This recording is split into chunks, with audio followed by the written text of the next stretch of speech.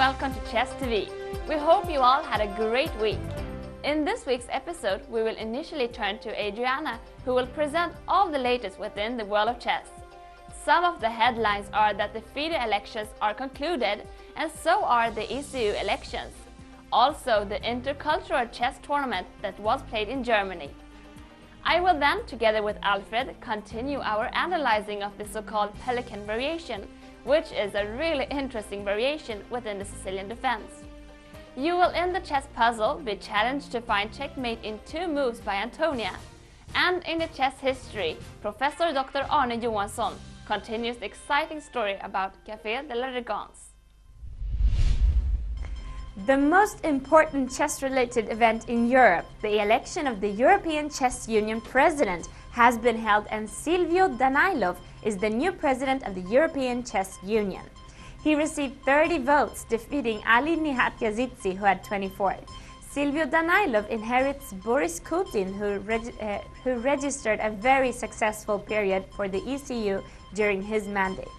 Danailov has promised to work on relationships with UNESCO, to collaborate with Mensa and create a club of chess journalists. We want to wish the new president good luck. Between October 26th and November the 5th, the 17th International Chess Festival M. Chigorin Memorial will be held in St. Petersburg, Russia. The festival will consist of 2 tournaments, a rapid chess tournament and a classical chess tournament. The winner of this tournament will be qualified to the final stage of the Russian Cup. Mikhail Ivanovich Chigorin was a Russian chess player who lived during the second half of the 19th century.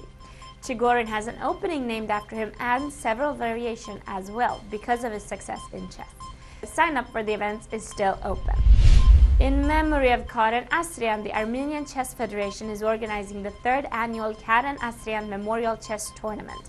The tournament will take place on October the 4th to the 14th in the prominent resort town of Yermuk.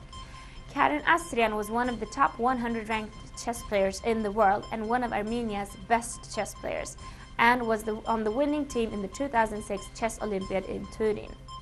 Karen unfortunately passed away at only 28 years old. The tournament will be played in 9-round Swiss, and already players such as Grandmaster Tigran El Petrosyan, rated 2613, and Sergei Volkov, rated 2595, will participate. Between January the 3rd and the 10th, the Vietnam Chess Federation will organize the first HD Bank Cup Open Chess Tournament, which will be played in Ho Chi Minh City, Vietnam. The 9-round Swiss tournament time control is 90 minutes per player with an addition of 30 seconds after each move. The players will fight for the prize fund of $25,000. Be sure to register before December the 20th. The 4th Mediterranean 2017 Open Chess Tournament will be held from November the 13th to the 20th this year. The tournament will be played in the city of Rijeka on the Croatian coast of the Adriatic Sea. Their player-attracting motto is "Chess with a scent of the sea," and it seems to be working. Several grandmasters rated over 2600 are participating. So if you want to have a chance to play against super strong competition in a beautiful setting, be sure to sign up. Kirsan Ilumzinov was re-elected for the FIDE president on September the 29th. Ilumzinov won with 95 to 55 votes, and thus he will be president of FIDE until 2014. The election day started in County Mansisk early in the morning in a hall packed with members of the chess federations of the world. Election results were announced 2 hours later, with Kirsan Ilumzinov winning 95 to 55. Congratulations! We are in an era of global convergence. The world is getting smaller, and the challenge of coexistence between people from different cultures is more exciting than ever. 10 years ago, the German chess club Satranç Club 2000 was founded by Turkish-originated chess friends and chess enthusiasts. And right from the start, the club invited players from all nations. Now, Germans and Turks, Serbs and Kosovars, among other nationalities, are playing shoulder to shoulder for their Satranç Club. It is one of the few chess clubs in the world which contains intercultural fraternization in its articles of association. Other chess clubs, especially in northern Rhine-Westphalia, are intending to follow this archetype. The Satranç Club organized their 4th Intercultural Rapid Chess Tournament last week on September 26th. The tournament was held for the 10th anniversary of the association, and it was also an official European Union event on the European Day of Languages. The slogan was, "We all play in one language." The undefeated winner was the talented player Carlo Pauli. Runner-up was Markus Ecker, and the top player of the Satranj club, Alexander Johannes, was third. The senior prize was awarded to Peter Fete and the junior prize to Sophie Schröter. The first Satranj chairman, Güven Manay, wishes to congratulate everyone for their hard work in organizing and preparing the tournament, and especially Arbeiter Izzat Yilmaz, as well as invite everyone to future events for the Satranj Chess Club. We would like to thank Güven Manay for the information and the footage.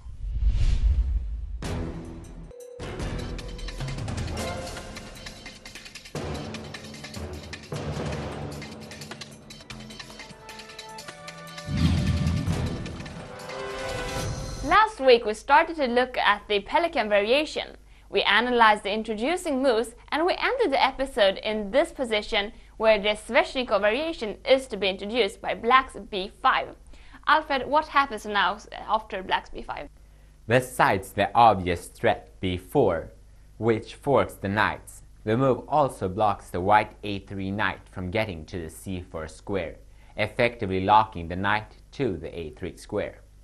White is forced to act and can here play either knight to d5 or bishop takes on f6.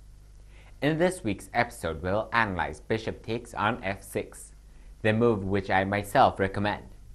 Black is supposed to play g takes f6 here, but if the queen takes, white can punish black with knight to d5. The now threatened queen is forced to retreat to d8 in order to protect from the white threat knight to c7 check with a fork, and white answers with c4. If black would play b4 in this position, white will get the upper hand after queen to a4. Black plays bishop to d7 to protect the c6 knight, and white plays knight to b5, threatening a check on c7. If black now takes the knight, black loses since white now will be able to take the rook on a8 with the queen, and after black's recapture, white plays knight to c7 check, followed by king to e7 and knight takes on a8, leaving white with a strong material advantage. If black, instead of playing b4, plays knight to e7, a capture on b5 follows, and knight takes on d5 is played by black. White does here capture on d5 with the queen, and black answers by playing bishop to e6, which is followed by queen to d2, d5, b takes on a6, bishop takes on a3, and bishop to b5 check, giving white a clear advantage. Black can of course avoid these dire continuations by playing g takes on f6 instead of recapturing with the queen. White does still play knight to d5 here, but black is here torn between two possible continuations. Either black plays f5 or bishop to g7. f5 was long considered the only possible move in this position. Later on, the move bishop to g7 has become more popular though. The plan behind the bishop move is to enable the possibility to play knight to e7 and removing the powerful white d5 knight before playing f5. If knight to e7 is played before bishop to g7, white can take on f6 with the knight, ending the game since it is a checkmate. Today though, we'll analyze what will happen after f5 before bishop to g7. For white to take on f5 is not recommended by me, since that would develop the black bishop and totally resign the center to black. Instead, white is to play bishop d3, which is followed by bishop to e6, castle kingside, and bishop to g7. The position is quite amazing. Both parties have their strengths as well as their weaknesses. Black has a really strong presence in the center, but his position is quite poorly, so to say, while white has a well-developed position, except for the knight on a3, of course. We will see you again next week with a new episode when we will continue with analyzing this variation. So see you then!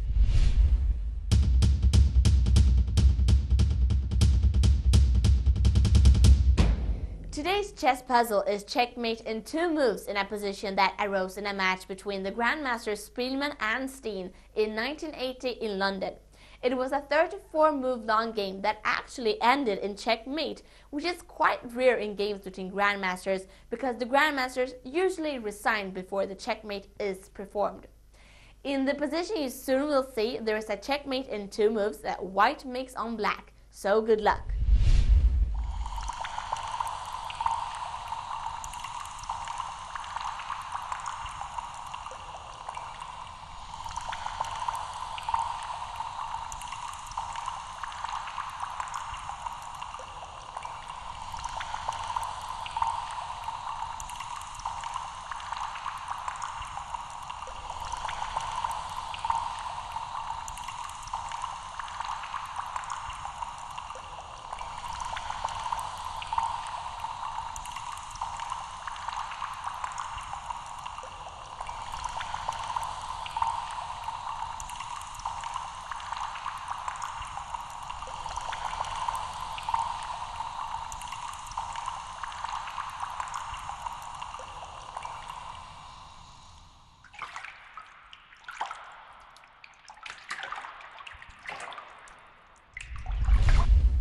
Let's start by looking at our candidate moves that we have to choose from in this position. We see immediately that we can play either queen takes on d5 check, queen to b5 check, or queen to b4 check. The question that we of course have to ask ourselves is whether it is wise to perform a queen exchange in this position, seen both from a material point of view, such as a positional point of view. Well, let's not forget that we are under with 2 pieces and that after the queen exchange, it will be really difficult to get to the king in just 2 moves. No, there will not be a queen exchange. We should indeed allow the queen to stay on the board. The second possible variation begins with queen to b5 check. This looks like a very natural move in this position because it prevents black from escaping to c4 and c6. But what happens after king to d6? Well, we can try to chase him, but that doesn't result in a checkmate in just 2 moves, and black is clearly better. The right move is of course queen to b4 check. This move prevents black from escaping to d6, and the queen has also more territory now than when she stood on b5. Black can only choose to go to c6 with the king, and then we checkmate him with queen to b6 checkmate. Well, in this game, John Spielman showed that despite of material disadvantage, one can definitely turn a game so dramatically and win it. Steen actually performed a bad move in the 24th move and then gave Spielman a chance for this win, which Spielman took advantage of. And this was the result, a checkmate. So great job, everybody.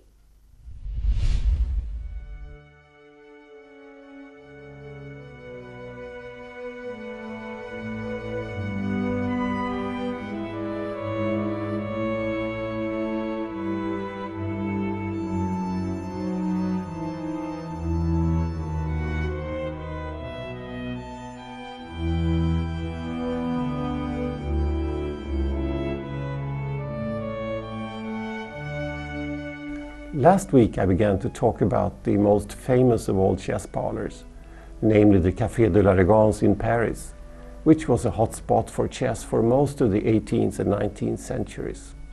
In the 1840s, Pierre-Charles Fournier Saint-Amand took over the French chess throne from de la Bourdonnais, and thus could be considered as the leading chess player in the world.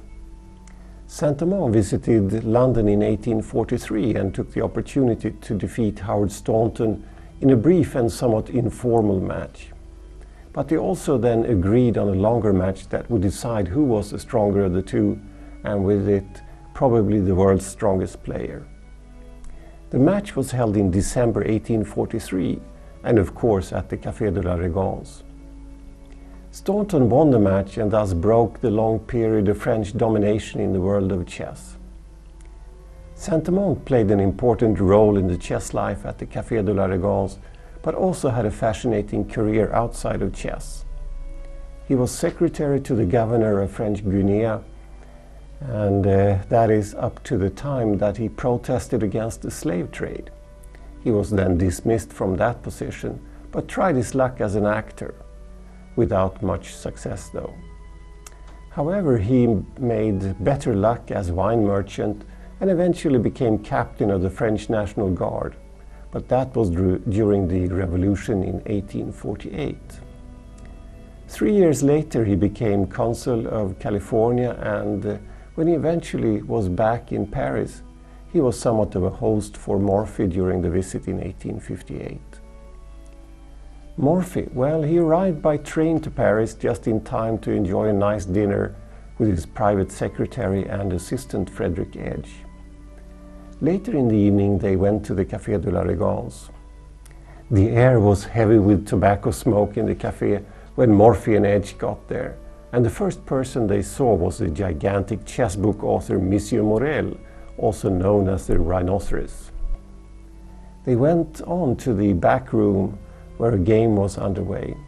A waitress received them and, without knowing who she was talking to, told them that the very strong player Daniel Harwitz was elsewhere that day, but that he was expected to return to Paris and Café de la Régence the following day to meet the famous American player Paul Morphy. The match did not go so well for Harwitz, who took a break from the match at 4-2 to Morphy. During the break, Morphy offered to play a blindfold simultaneous exhibition against 8 players. It created a lot of excitement, and newspapers in Paris wrote about the event. The event was of course held at the Café de la Régence, and the opposition was really tough. The room was filled with spectators, and large numbers were also gathered outside the café. The game began at noon against 8 selected players, and the gigantic Monsieur Morel walked around the tables and blew out smoke like a volcano from his pipe. This image from the simultaneous exhibition was published in various newspapers at that time. Morphy's combinations in the game against Monsieur Boucher was so impressive that the English chess writer George Walker wrote in the newspaper's Bell's Life, "This game is worthy of being inscribed in letters of gold on the wall of the London Club." The end result was 6 wins and 2 draws after approximately 10 hours of play. Morphy had been sitting almost motionless all the time without either food or drink. When the undefeated but exhausted Morphy rose, cheers were heard, and not least from the many Englishmen and Americans who were among the spectators. Despite help from the big Monsieur Morel, it took Morphy half an hour to get through the crowd to leave the café. We will return next week with another achievement of the so-called amateur society at the Café de la Régence, so see you then. Thank you for having followed Chess TV. Next week we will be back with the latest chess news, the continuation of the Pelican variation, and a new chess puzzle, and of course a brand new chess history episode. See you then!